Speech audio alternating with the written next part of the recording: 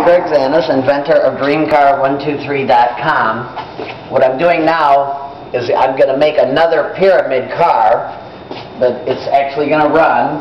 I'm going to use this car here, and I'm building a bottom for it. Eventually, I'm planning to block it out. I'm planning to put these on the front and back.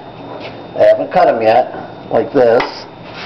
And then I'm going to attach a set of side wheels to the front and to the back of this car, similar to this, on both sides. And after that, I'm going to put a little block in here, like this and like this. And then I'm going to build the body of the car around this. This is a track section. So this car is going to fit in here. And it's going to have a new set of wheels on the front and on the back that are going to touch the rail on each side like this. And then I'm going to have a set of wheels on the opposite side of this. And it's going to be the first ever car pod or rail system that's going to shoot up and down.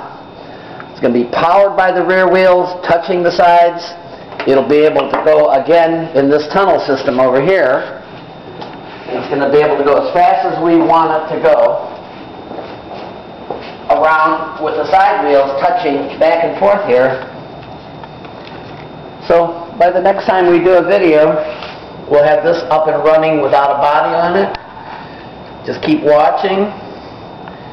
And then after that, we're planning to add a new vacuum system to make this thing go 100 or 150 miles an hour inside of our basement here. Thank you very much.